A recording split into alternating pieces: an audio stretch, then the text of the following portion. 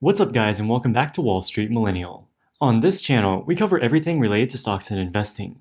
With the S&P 500 skyrocketing to 30% above the pre-pandemic levels, many market observers are saying the market is overvalued and due for a painful correction.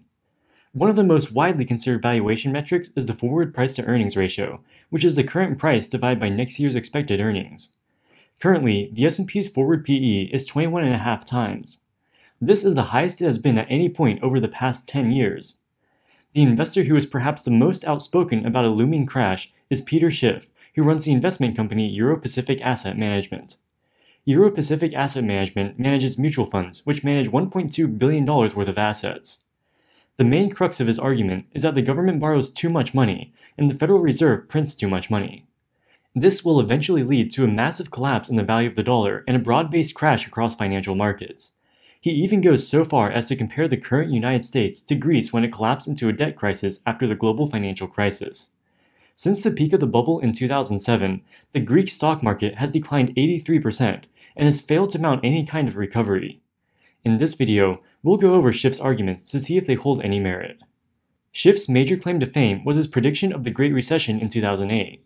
He said that the Fed kept interest rates artificially low, building up a bubble and causing people to live beyond their means. This causes imbalances in the economy, which will eventually lead to a crash in the stock and real estate markets. Why do you think that a recession is coming, and just how bad is it going to be? I think it's going to be pretty bad, and whether it starts in '07 or '08, I think is immaterial, and I also think it's going to last not just for quarters, but for years. See, the basic problem with the U.S. economy is we have too much consumption and borrowing and not enough production and savings. And what's going to happen is the American consumer is basically going to stop consuming and start rebuilding his savings, especially when he sees his home equity evaporate. And when you have the economy 70% consumption, you can't address those imbalances without a recession. You know, rather than the recession being resisted, it should really be embraced, because the disease is all this debt-financed consumption. The cure is that we stop consuming and start saving and producing again, and that's a recession. And sometimes, medicine tastes bad, but you got to swallow it. When the crash did happen, Schiff was vindicated. People thought that he was a market genius and rushed to invest money in his mutual funds. Given his success at calling the 2008 market crash, Schiff decided to continue predicting market crashes every year since then.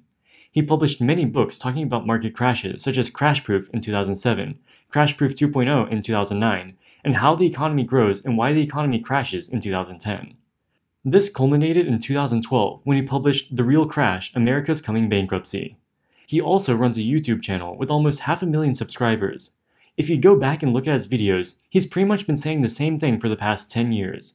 He always sees an imminent stock market crash and recommends buying gold to benefit from inflation and a depreciation of the dollar. If you followed his advice, you would have missed out on one of the best bull runs for the stock market in recent history. Over the past 5 years, the S&P has increased in value by a little over 100%, while gold has increased 32%. Even though his predicted stock market crashes never materialized over the past decade, Schiff claims that he is still correct, but just early. We'll examine his most recent market crash predictions to see if they have any merit. In my introduction, you pointed out that I was warning about the 2008 financial crisis before it happened, which was the case. In fact, I was warning about it very vocally at many of the money shows that I attended leading up to that crisis. Well, I can assure everybody today that the crisis that's coming is going to be far worse than anything that was experienced in 2008. While it is true that he predicted the 2008 financial crisis, he's less eager to talk about the other 10 financial crises he's predicted but haven't materialized. We'll see what he has to say. Government debt and money printing is off the charts. I mean, we've never experienced anything like this. In fact, I think about half of the money that the government is now spending is being printed by the Federal Reserve. So it's not really borrow and spend anymore. It's print and spend. And right now, nobody seems to think that this is a problem. People seem to think that we've stumbled on the equivalent of a monetary fountain of youth.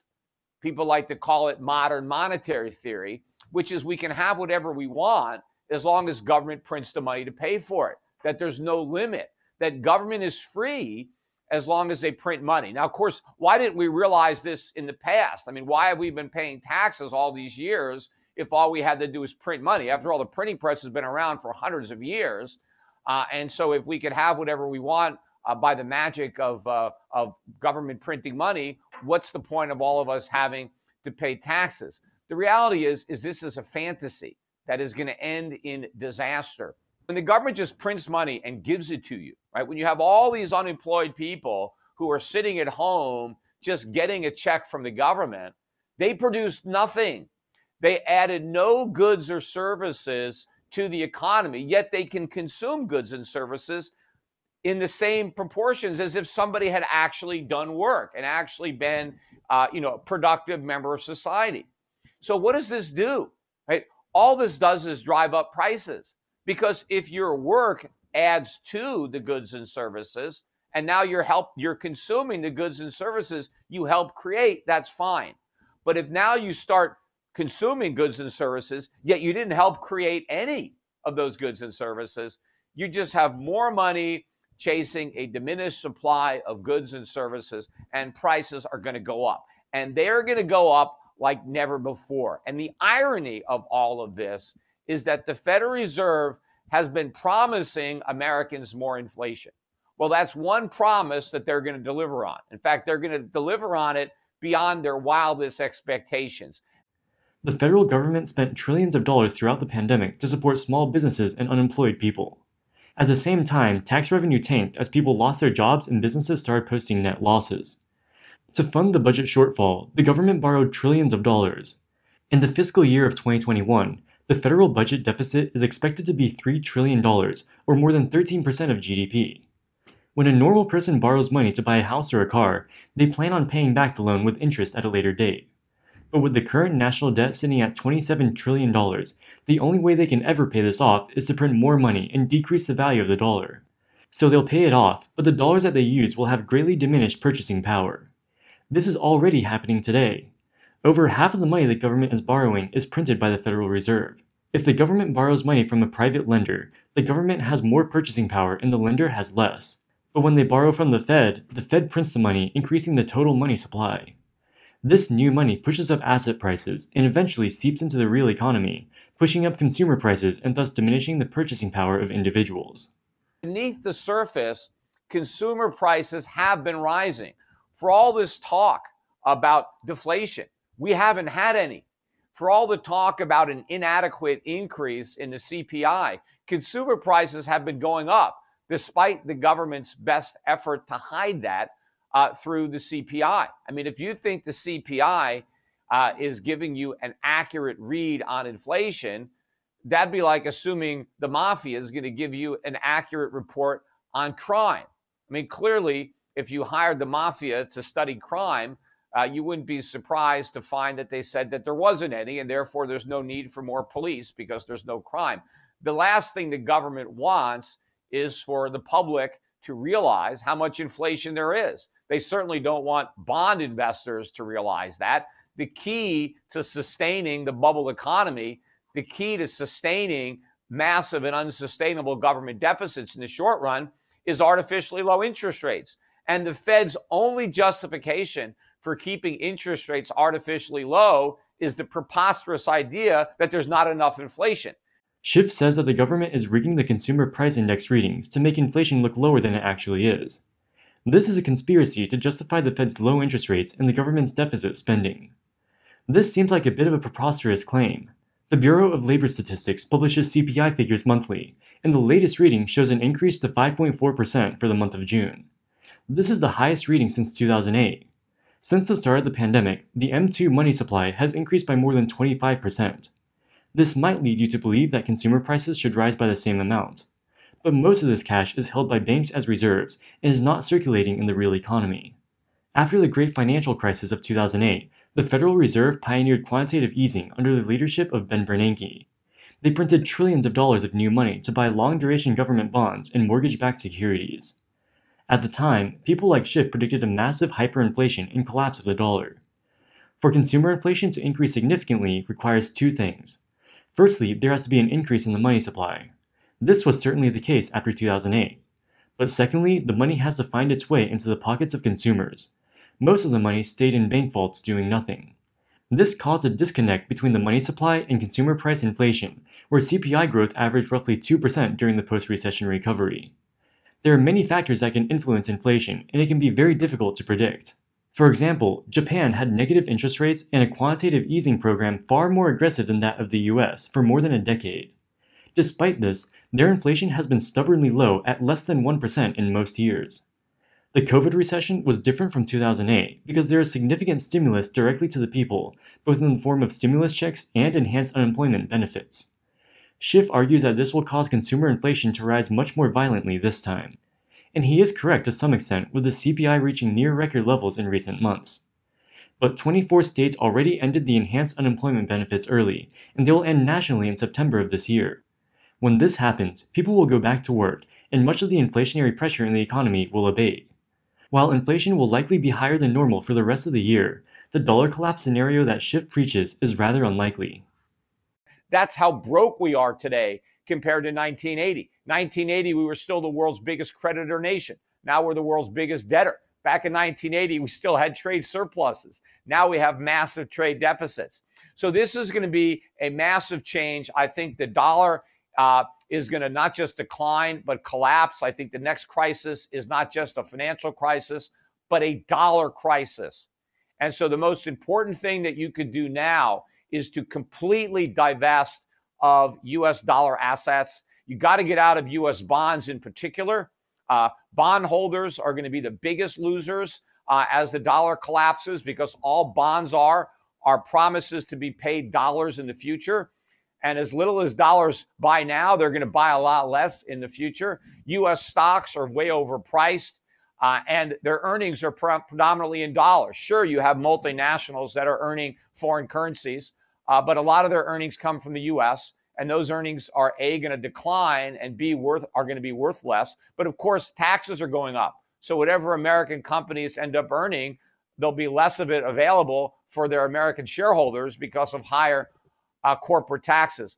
It's going to be foreign markets, emerging markets in particular, that are going to benefit dramatically from the declining dollar, because a lot of their debts are in dollars, and basically their debts get wiped out as the dollar declines, and that is rocket fuel for their economies.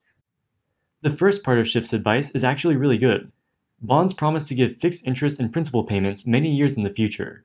Inflation will greatly diminish the purchasing power of these fixed payments in the future. The current yield on the 10-year Treasury bond is 1.2%. With inflation currently running at 5%, the real value of the bond will diminish rapidly. Long-term bonds are likely the worst investment that you can make right now. The next part of his advice is a lot more shaky. He says that the US stock market will crash since US companies' earnings are denominated in dollars, and their real earnings will decline as the dollar collapses. As inflation rises, by definition, the companies are charging higher prices for their products. If they can sell the same number of products, this will make the revenue increase. While some of these revenues will be eaten up by higher expenses, many companies will see their real earnings increase as inflation rises. For example, many commodity companies have huge debt burdens. As prices rise, they'll generate more revenue in nominal terms, while their debt payments remain fixed. This will boost their net profit margins and increase their real earnings. Stocks are real assets. As long as most companies continue making products that people like, they will be able to pass on price increases to the consumer and maintain their real earnings. Some companies will benefit from inflation and some companies will be hurt, but it is not a net negative for the overall US market. Schiff is bullish on emerging market countries that export commodities. Inflation will increase commodity prices, giving these countries a huge boost. Many companies in emerging markets borrow debt which is denominated in US dollars. If inflation causes the value of the dollar to decrease, they'll enjoy a real reduction in their interest expense. Over the past 10 years, emerging markets have massively underperformed the S&P 500 as commodity price inflation was low and the dollar was strong. But recently, they've made something of a comeback, increasing to 20% above the pre-pandemic level. Peter Schiff's company Euro-Pacific Asset Management runs a mutual fund that focuses on small-cap emerging market stocks. To his credit, the fund has outperformed the index and increased almost 40% from the pre-pandemic level. Mutual funds are required to disclose their positions every quarter, so we can see what he's investing in. He's heavily invested in Asia, with his top country allocations being China, India, Taiwan, and South Korea. His top holding is a Taiwanese company called Voltronic Power Tech. Voltronic makes uninterruptible power supplies, which provide power to data centers and other operations where disruption in the power supply would be very costly. The product that they make is something of a commodity, so they'll benefit from price inflation. Also, because their earnings and share price are denominated in the Taiwanese dollar, they would benefit if the US dollar depreciates. While Schiff's apocalyptic predictions are over-exaggerated, his investment strategy actually appears pretty reasonable. It is true that the Fed's money printing will likely weaken the dollar relative to foreign currencies, and Schiff is picking stocks that will benefit from this. Alright guys, that wraps it up for this video. What do you think about Peter Schiff's predictions? Do you think that the dollar will collapse and cause a financial crisis? Let us know in the comments section below. As always, thank you so much for watching, and we'll see you in the next one. Wall Street Millennial, signing out.